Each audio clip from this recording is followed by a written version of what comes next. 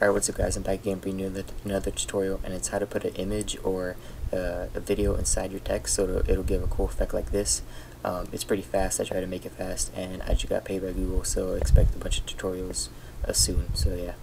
Okay, so first things first, you want to open up Sony Vegas, and when you do that, you want to go down to media generators right here.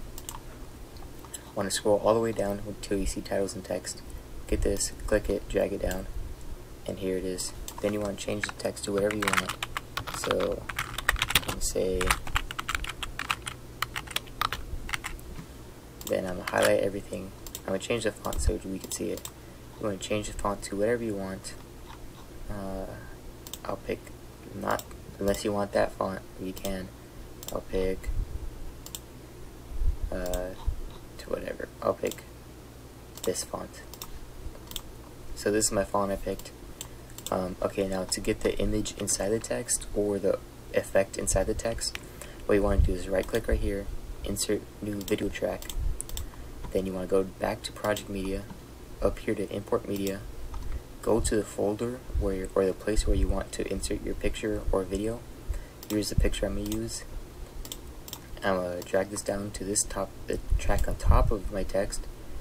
I see it, and then I'm going to click this little green button right here, and click multiply mask, and there it is, the picture's inside the text. The thing is, you see how it's cut off here? Since the image was cut off by itself, it'll cut off the image inside the text. So I'm gonna right click. If you ever have that problem, if it's cut off, just right click and click properties, then click uncheck maintain aspect ratio. Then it'll like stretch out, but if you don't really care, you shouldn't care because it's going inside the text. This also works for videos and effects too. So if I insert this crazy video right here, I'll click no, it'll be inside the text, but if I look at the video, it's a crazy cool effect, right?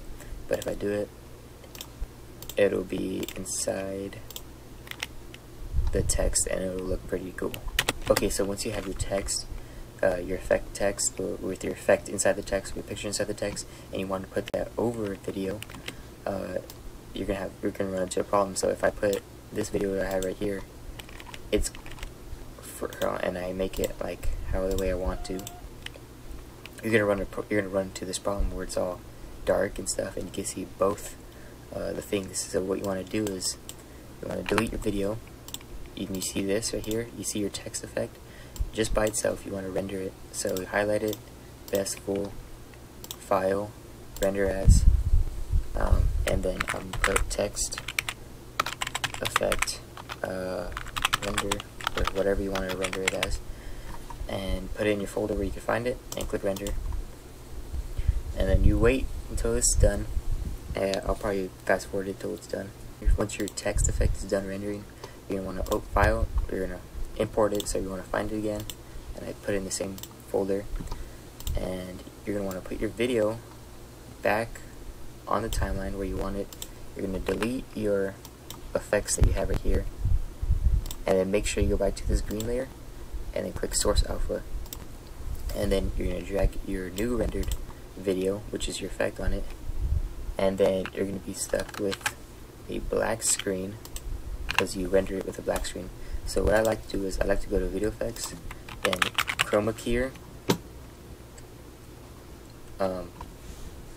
search at chroma keyer. Hold on, my computer is being really slow right now. Bear with me.